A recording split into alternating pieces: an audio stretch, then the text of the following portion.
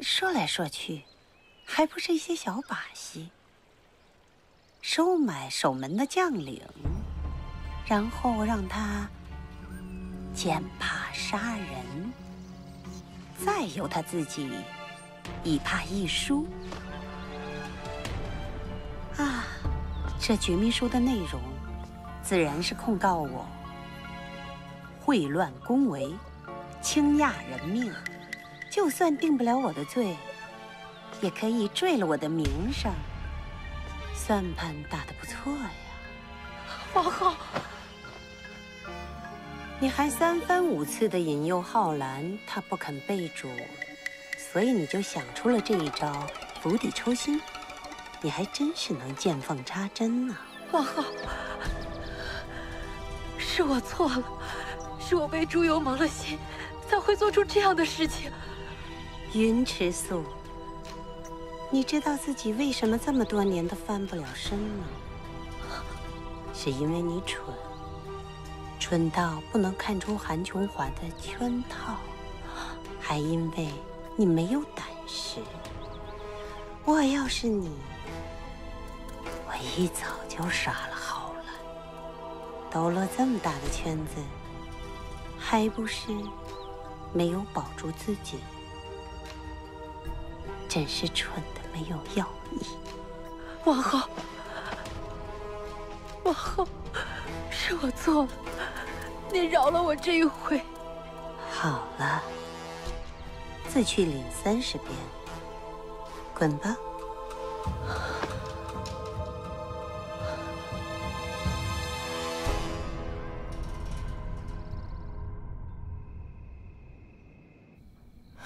你醒了。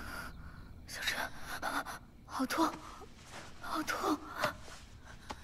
小陈，我好痛，你帮帮我。没事了，小陈，现在没事了。浩然，你能活下来，要谢谢王后。王后，云少妃放你出去，只因白虎门守将早已收到密旨，一旦见到送帕者，便当即格杀。所以打从一开始，他就打定了主意，要杀我。他不是想杀你，是恨毒了王后。你一死，再从你身上翻出指证王后有罪的绝命书，就算不能落实杀人灭口的罪名，也能撼动王后之位。毕竟，王上只是一时义气，并不是真的要了你的命。那么慈悲的面容，却是好歹毒的心肠。谁让你不肯反戈一击？他只好让死人开口了。哦，我明白了。浩然姐越惨，王上就越心疼，可不就无罪释放了吗？傻丫头，你终于明白了。可是，既然王后要救人，为何还要打我板子呢？当然是做给外人瞧的。王后这样做，既赦了我，又震慑了整个后宫。从今往后，还有谁再敢冒犯王后的威严？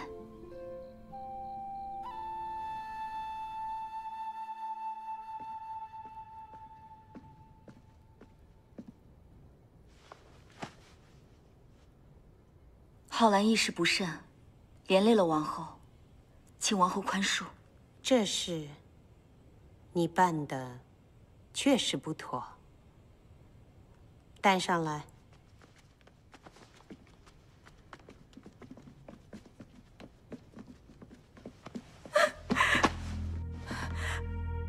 阿丈，看清楚，这就是云少妃的内应，连我都敢要。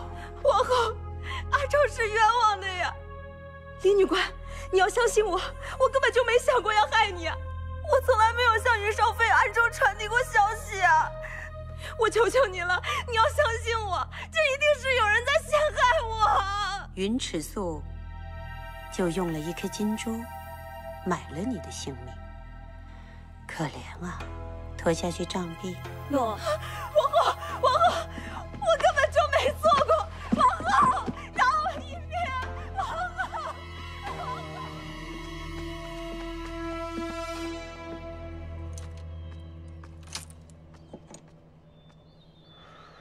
秦王孙，你在干什么？没什么，我随便瞧瞧。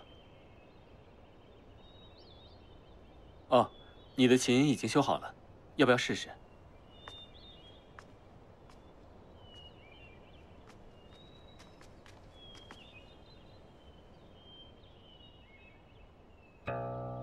浩然，你是真的不知道袁绍飞别有用心吗？我又不能未卜先知。韩琼华意图试探王后，王后又想敲山震虎，他们两个人都不约而同地盯上了你。我还以为你会顺水推舟，以自己为饵，引出宫内不安分的人。一则完成王后交办的任务，二则王上王后都护着你，韩琼华二位少妃都不能急，以后在这赵国的王宫里啊，就没有人敢动你，必须对你有所顾忌。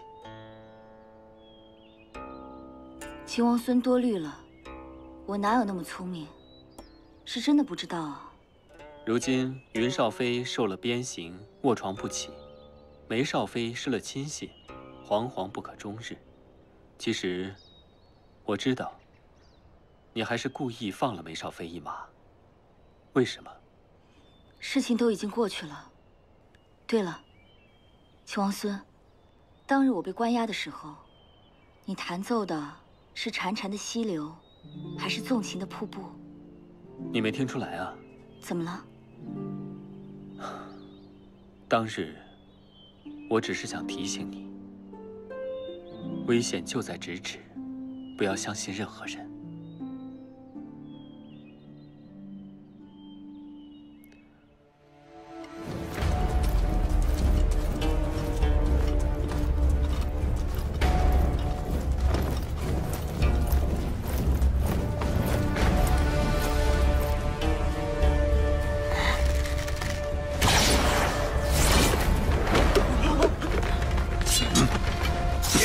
小儿胆小如鼠，围攻数月，不敢应战。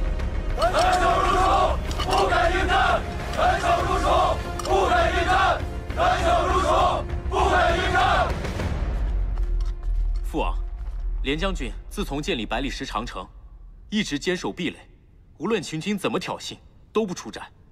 但如此下去，不止秦军会消耗殆尽，我军也支持不了多久了。 可寡人已经连下了3道军令，廉颇总是推脱时机未至，拒绝出兵。寡人总不能临阵换将吧？临阵换将乃兵家大忌，儿臣以为现在应该派出使臣游说各国，请他们出兵相助。好吧，那就多派使臣去各国求援。三朝，父王。 您忘了马伏山之围了吗？经此一事，可知魏楚韩心怀鬼胎，不到万不得已，谁都不愿意出兵。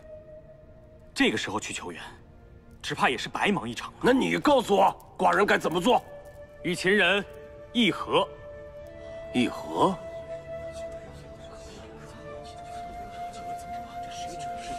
这场仗旷日持久，秦人数次攻击百里石长城，却都徒劳无功。 可知秦人有多么的迫切，想要结束这场战争。这个时候去议和，还有一线希望。父王，儿臣主战秦国，并非是义气之举。各位想想，秦国倾全国之力，来势汹汹，他们的目标岂止长平，他们真正的目的就是邯郸，怎么可能答应议和？两军僵持，胜负未分，还有议和的可能。毕竟连老将军在前线节节败退。 这已经是第3道防线了，一旦失守，再派人去秦国，恐怕也晚了。父王，是战是和，请您立下决心，不能再拖延了。去秦国议和，你们准备谁去啊？谁去合适啊？王上，秦乃虎狼之地。 不讲道义，现在要去秦国，还不是九死一生啊！秦军虎视眈眈，他们能同意议和吗？只不过是与虎谋皮，毫无益处啊！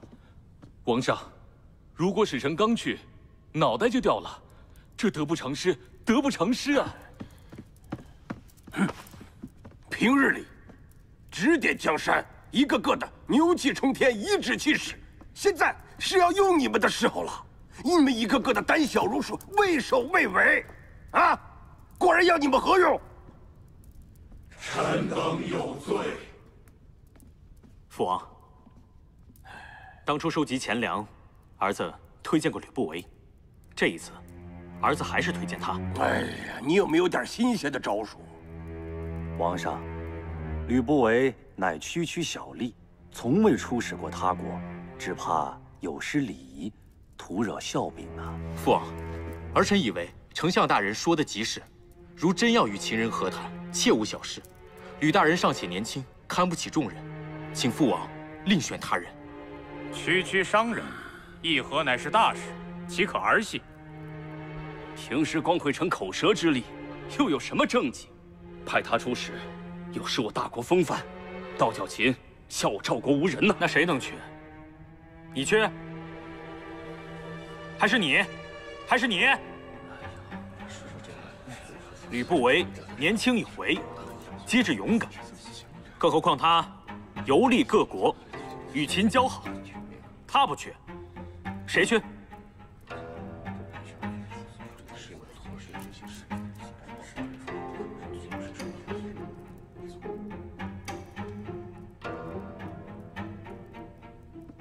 哎，别说吕少府算是个合适的人选啊。皇上，臣只懂做生意，不懂谈判。哎，他只是个生意人，这个你不必担心，我们自会派出使臣团去协助你。有人协助，有人协助。可是，吕不韦，你深受父王大恩，如今国家有难，你竟不思回报？皇上，臣愿往，但是臣有一个请求。准。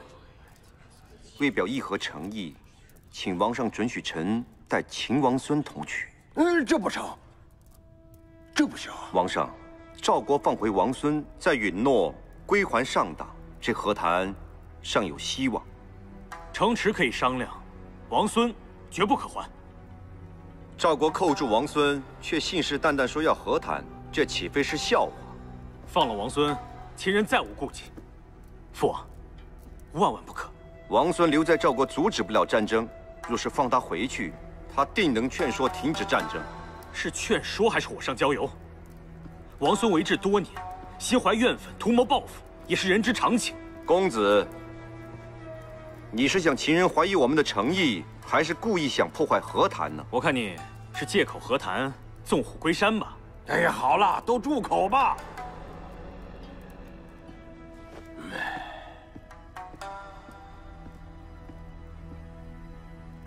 只要秦人答应和谈，那寡人就把赢异人全虚全已的送回去，绝不食言。皇上，吕不韦愿拼尽全力促成两国和议。只要你和谈成功，寡人重赏你的超过你所有的生意。多谢皇上。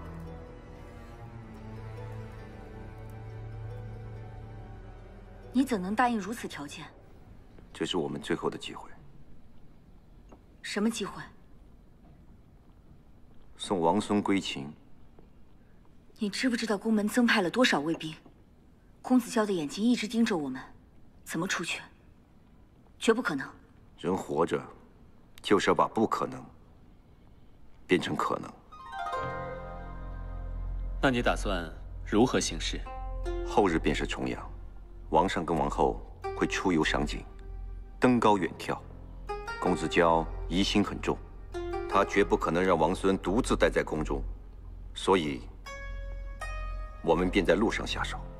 痴心妄想，到时候戒备森严，绝不会让你轻易得手。成败与否，总得拼死一搏吧。这太危险了。两国迟早有一场决战，若是秦国胜了，王孙必死不义。若是赵国胜了呢？若是赵国胜了，秦王孙就得一辈子被困囚牢，真正生不如死。请二位牢记，这是我们最后的机会。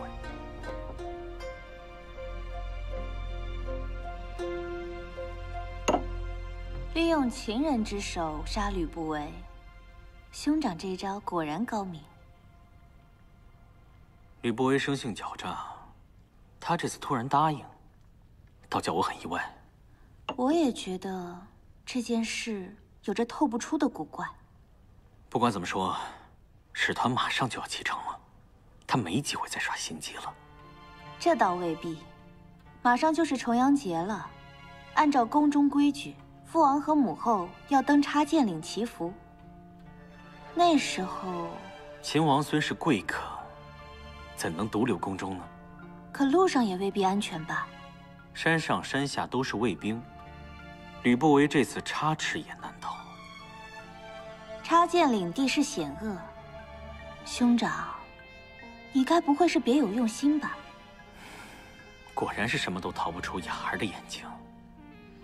其他人我不管，但是放心吧，秦王孙我会完好无损的交给你。至于其他人，就再也别想回来了。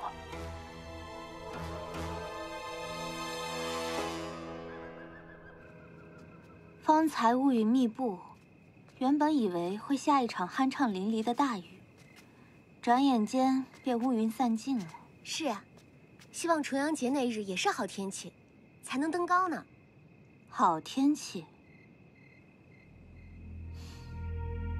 对，一定会是个好天气。夏雪，在，是时候了，让他来见我。诺。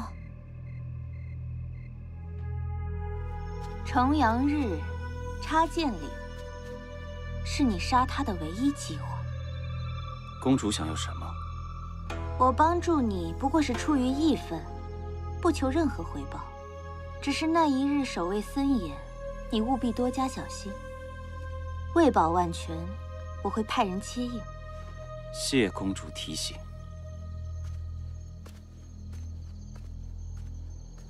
公主，这件事万一让王后知晓，只要达成目的，纵使被母亲责怪，又何惧？吩咐工匠送的新的材料和竹签，送来了吗？都送来了。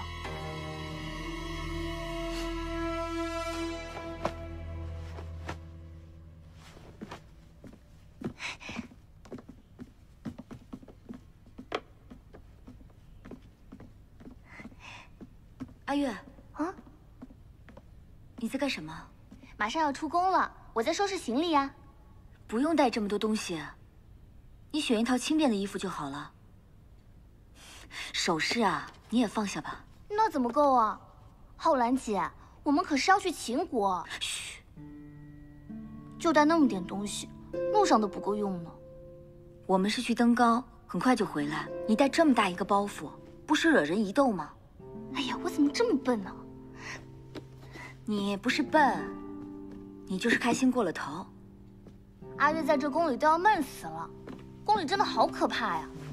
说一句话之前，脑袋里都要过3圈，一句话说不好就要挨板子，我的屁股都快要被打开花了。不雅。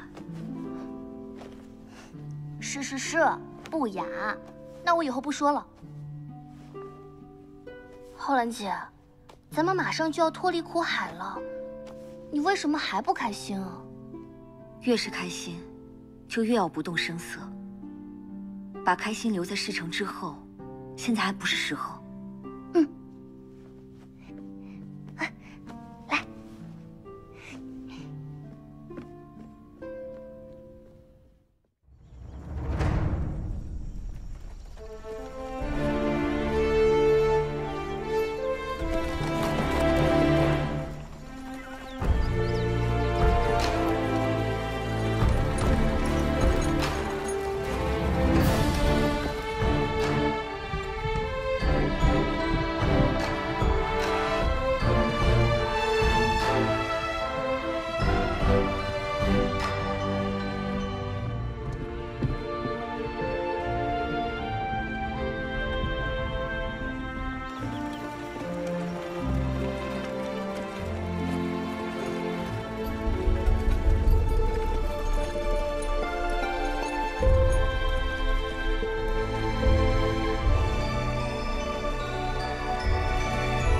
母亲您看，田野阡陌骄纵，一望无垠，还有远处那条河，那是沁河，西出紫山，东入阜阳，很长。女儿知道，每到3月时分，便会有无数的青年男女前去郊游踏青，曲水流觞，纵情欢笑。女儿也时常想出去看看，只可惜少有机会。那你就把这份畅想锁在你的脑海里，永远也别试图去实现它。一旦实现，你会很失望。雅儿不懂，你喜欢的这条河流曾经遍植杨柳。杨柳，那景色一定很美。杨柳依依，细雨纷纷，的确很美。上巳日，有一位邯郸的女子，她蒙着头纱，悄悄地来城郊湖畔踏青。那一日，她掠过满眼的翠色，荡漾的碧波，远向竹林而去，瞧见一位林间舞剑、风度翩翩的男子。野有万草，零露团兮；有美一人，轻扬惋惜。邂逅相遇，是我愿兮。母亲，他们一见钟情了，对吗？正相反，他当初觉得他有些傻气，哪有人对竹念柳的？倒是他百般纠缠，费尽心思，这才渐渐地有了情意。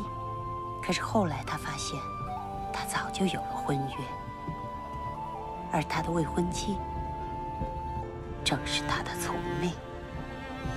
他毅然决然斩断情丝，闭门不见，而他日日相守，以绝食相逼，最终逼得他的父母改变了心意。上天注定的感情，是任何人都无法拆散的。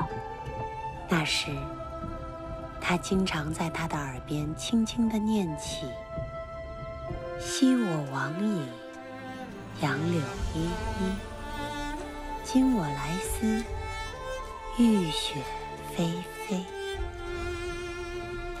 这是母亲最喜欢的诗。征人还乡的路上，纵然天气恶劣，狼狈凄苦，但是他仍然充满了希望，因为在他的家乡有那杨柳依依、和风细雨的湖畔，还有那离别已久的情人。相依相守，钟情一生，是人世间最美好的故事。他一定想不到，战事连绵，人心易变，那人早就将他忘却了，而那间相依相偎的屋子早已不是家了。雅儿，你只有到了我这个年龄才会知道。女儿觉得我的结局会不同。天下人都觉得自己与众不同，其实并没有。没有人能摆脱命运的捉弄，没有。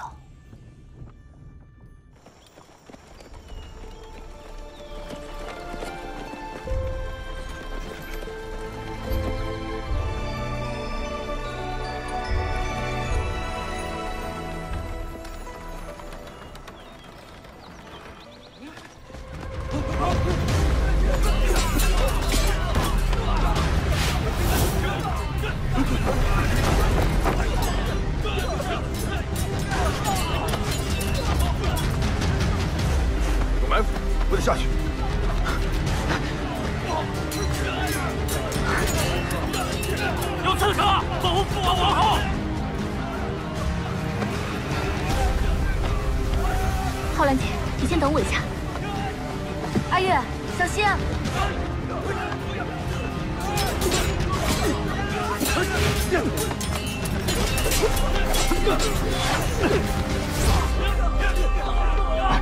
主人猜的果然没错。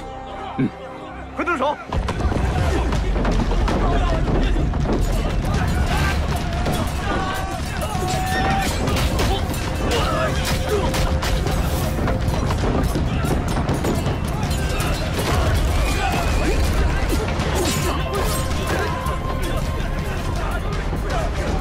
有些人比我们还狠。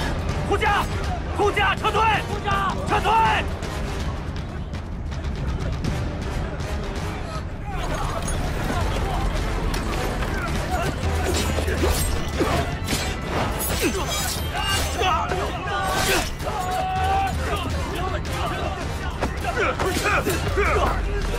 下来干什么？上车！我跟你一起去。去哪儿？你去？上了怎么办？上车！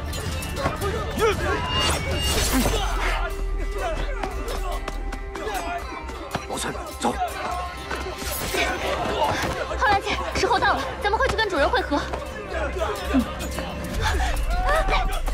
小心！撤！王孙，快走！到了山下，自有人接应。浩然呢？已经约好在山下会合。撤！救命！救命啊！浩然，撤！停车！救命啊！救命！救命！救命！快停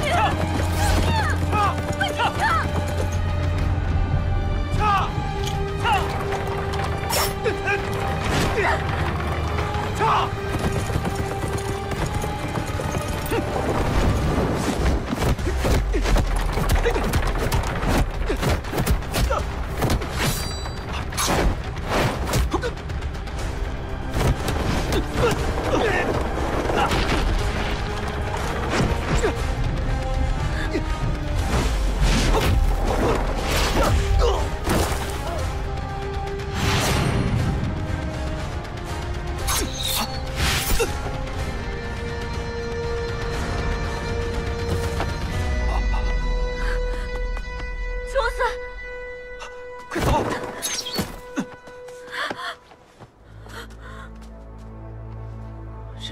秦王孙弱不禁风，今日方知，原是深藏不露啊！过奖了。既是保命之道，又怎能四处宣扬呢？放了他，我保证你安全离开。可惜了，他杀死我最爱的女人，必须一命偿一命。你到底是？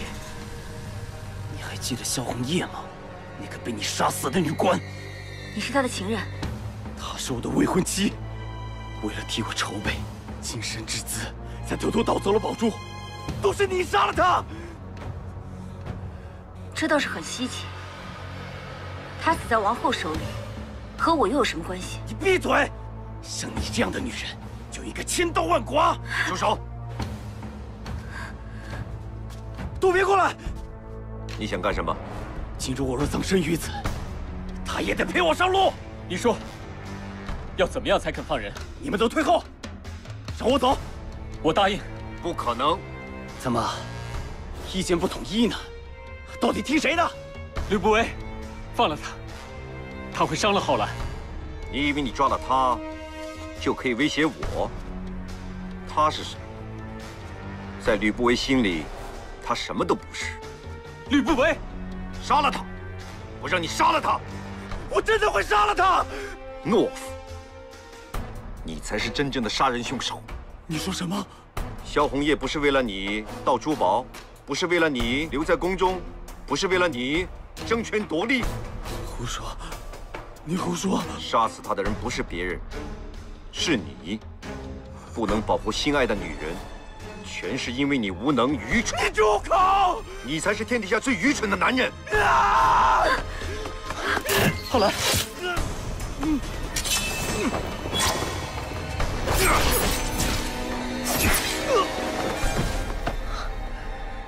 秦王孙，秦王孙，吕不韦，你还站着干什么？秦王孙受伤了，快过来帮忙！追兵很快会到。我们得立刻出发。不行，秦王孙现在受了重伤，急需医师。再迟就前功尽弃了。吕不韦，你真的要杀死秦王孙吗？我是在救他。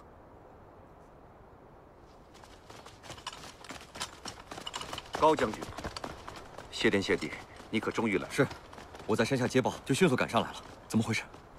王孙遇刺了。快扶王孙下山！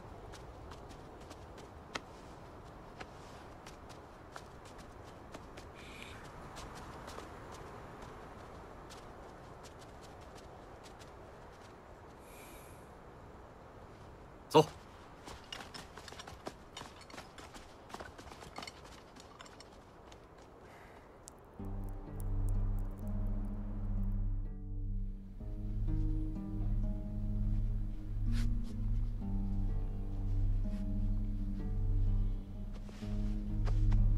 怎么样了？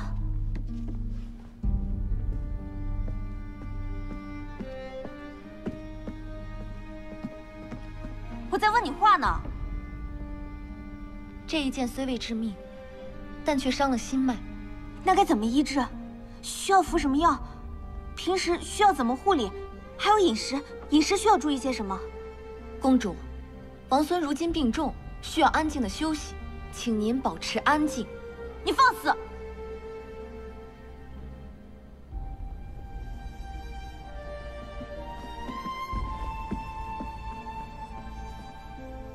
公主，王后召见。我不去，在王孙醒来以前，我哪儿也不去。可是王后她没听见我说话吗？夏雪怕触怒了王后，她一定会迁怒于王孙。殷小春，我信你的本事，忍你的脾气，但凡王孙有半点损伤，我要你的命！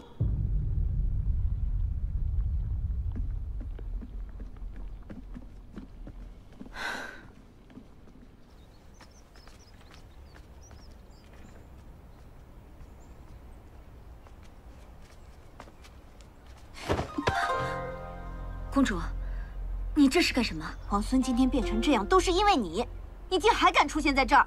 王孙受伤，浩然心中十分愧疚，但浩然欠王孙的，可不欠公主分毫。我教训一个奴婢，需要理由吗？公主一时情急，冲昏头脑，传扬到王后耳中，王后必定立刻为公主择婿，让您远远嫁出去，避免闹出丑闻，影响王室声誉。马夫山上的事，公主全忘了吗？我知你言辞锋利，也敬你的胆色，但是因为你，我险些失去最爱的人。李浩然，从今往后，我不会再让你靠近王孙半步。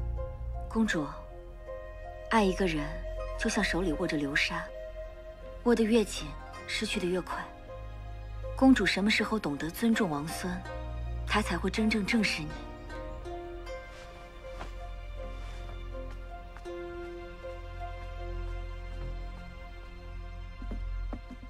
母亲，您找我。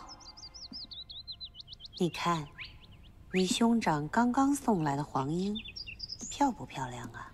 若是你没有别的吩咐，女儿就先告退了。哪里都不许去。她受伤了，伤得很重。那就让她死。母亲，你整天围着个质子转来转去，就不怕成为天下人的笑柄吗？这个时候，不管您说什么，我都必须陪在她身边。你再敢动半步，我就杀了他。母亲，您为何如此冷酷地阻止我？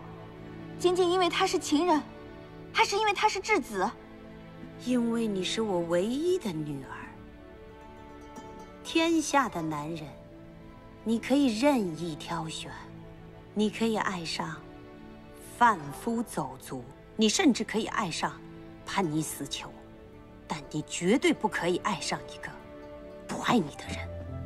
可是，在我心里，只要能够达成目的，得到心爱的人，我什么都可以不顾，也包括舍弃尊严，不顾廉耻吗？关关雎鸠，在河之洲，窈窕淑女，君子好逑。母亲，您一直告诫我，男人和女人没有什么不同，那为什么男人有追求爱的权利，而女人却不行？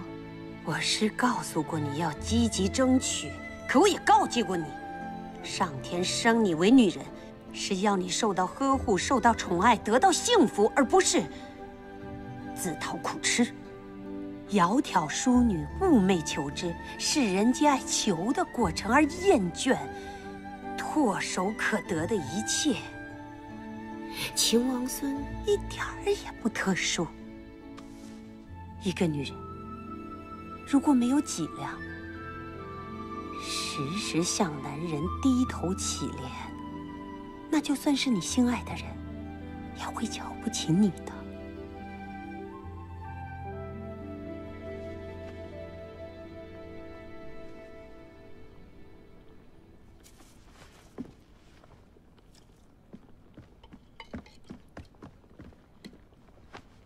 小春，你诚实告诉我，秦王孙的伤势到底如何？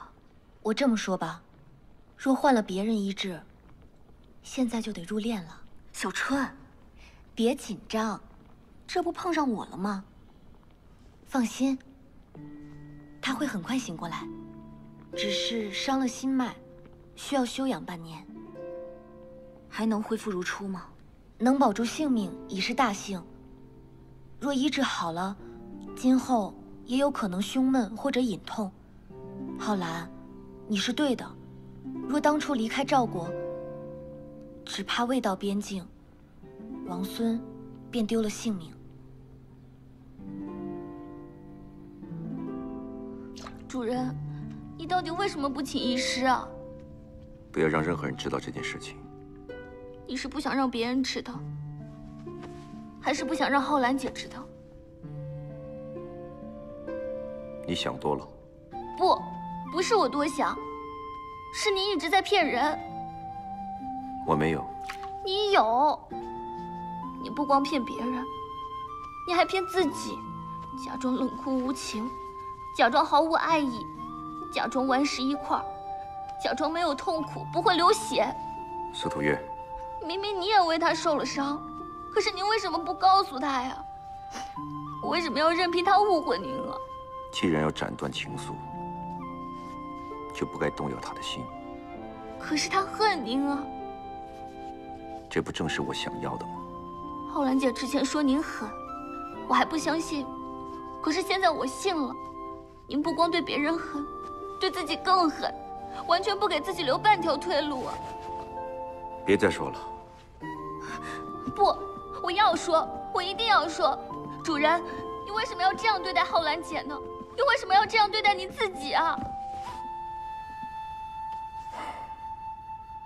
你不会懂的。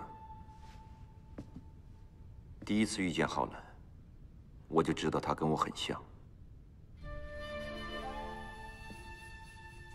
遇到再大的困难，都不肯服输，哪怕临到绝路，都要闯一闯。我们俩就像光和影，相互吸引，理所当然的会相爱。可是我跟他，毕竟有不同的追求。权势地位对他而言，不如一个温暖的家。而我，既然给不了，就不该给他任何希望。你将来一定会后悔的。我一生所求，唯有权势二字，从不知后悔为何物。你，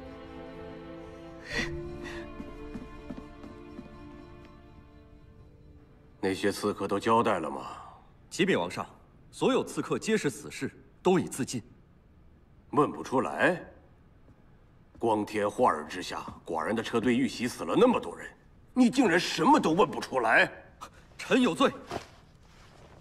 父王，当时高将军带兵驻守山下，若非他及时赶来，恐怕我们早已葬身插剑岭了。不如宽恕他吧。臣甘愿受罚，请王上降罪。儿臣建议让高将军继续追查此案，也好戴罪立功。搜遍整个邯郸城，找出主谋。臣遵旨。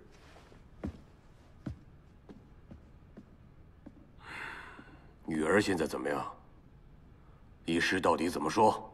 玉帝有上天庇佑，要有医师会诊，康复是迟早的事，您不必如此忧心。不行，寡人现在就要去看看他。